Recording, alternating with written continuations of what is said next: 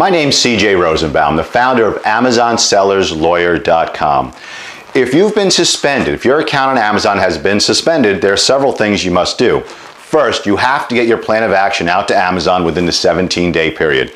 We're prepared to help you do that. We have team members on board who can look at your metrics, and we could draft your plan of action to hopefully get you back reinstated and back selling on Amazon. If the complaint against you was false in any fashion, we can also address the people or the company that made the complaint.